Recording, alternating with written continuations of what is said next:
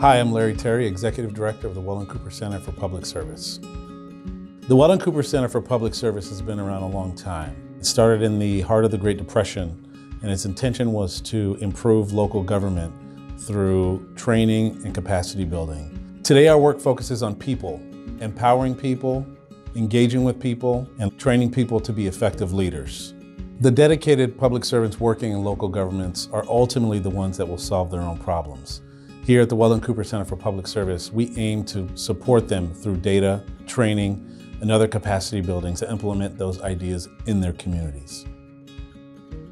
Doing great things doesn't necessarily have great costs. There's a hunger for innovation. There's a hunger for new methodologies and new ways to tackle existing problems. The structural challenges in society today, communicating those to elected bodies and navigating possible solutions, it's part art. And I think coming up with a way of teaching that through SEI and the associated programs is really the core mission of making great leaders to help us navigate, sustain, and thrive in changing times.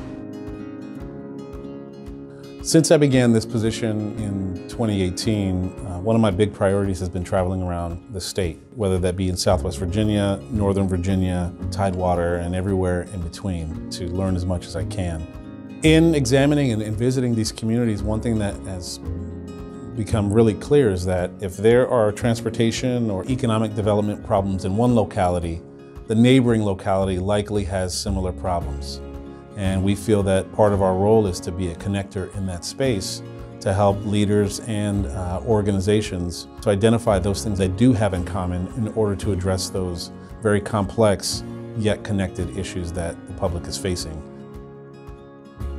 A common concern that I think not only faces the state of Virginia, but I think across the country is how do we get our youth involved in and understand what public service is about? In response to that, we've crafted a high school leaders program within the Sorensen Institute to train the next generation of public leaders. This program has worked with the state and the General Assembly. Some of those students have gone on to pass mental health legislation at the state level. These kids who aren't even of voting age yet have still gotten the experience and have made the commitment to bring about change now. Something we believe in is that anyone from where they sit can be a public leader. The days of thinking government alone can or will solve all of our problems are long gone. In today's day and age, we've got to focus on networks. Public servants have to build collaborations with grassroots movements, nonprofits, community organizations, and educational institutions. And a lot of this has to be driven by empowerment and giving people access to the resources that they need in order to improve our world.